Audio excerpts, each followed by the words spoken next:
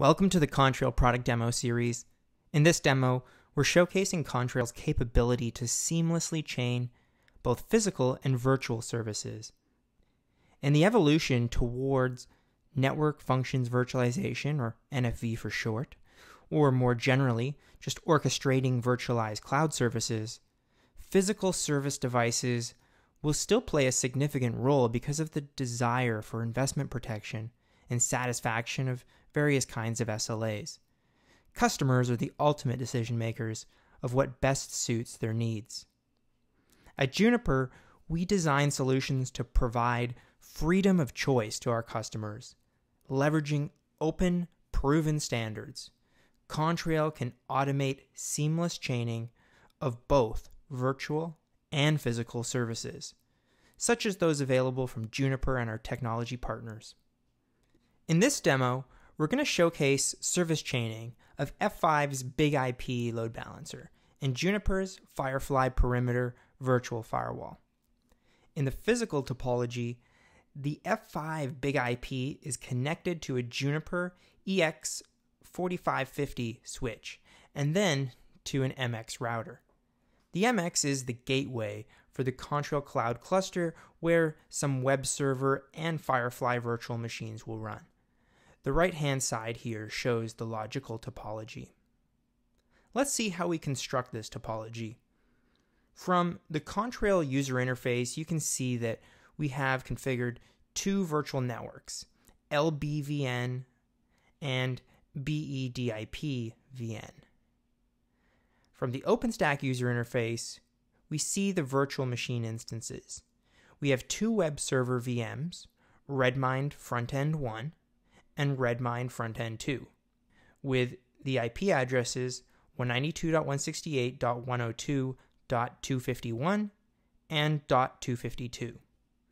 They're both connected to the same backend database server instance called Redmine Backend. These three virtual machines are all part of the BEDIP VN virtual network. We've also spun up a Firefly perimeter instance sitting between the LBVN and the other BEDIP VN networks. On the F5 Big IP load balancing box, we configured a local traffic network map called WebTierLB, which is using a resource pool called FEBE pool. Let's take a closer look at the WebTierLB configuration. We specified a virtual IP address to reach the resource pool. It's the simulated public IP address 10.102.53.13, and address translation is enabled. FEBE pool has two destination IP addresses, representing the two Redmine web server virtual machines, 192.168.102.251 and .252.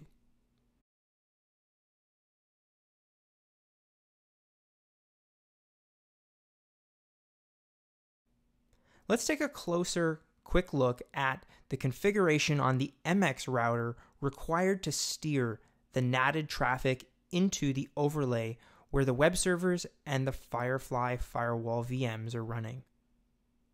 We have a routing instance configured on the MX router, which includes the physical interface GE-1/0/9, and that goes to the F5 Big IP load balancer via the EX switch. It's on this interface that the NATed HTTP requests from the load balancer will actually arrive. We also have the VRF route target configured to match that of the LB virtual network, or VN for short. The LBVN anchors the Firefly service instance through which traffic will be routed to the BEDIP VN, where the web server virtual machines are connected. Now, by virtue of the service chain, the prefixes corresponding to the web servers are imported into the LBVN, and further by virtue of the common route target imported into the BEDIP01 VRF routing and forwarding table on the MX router.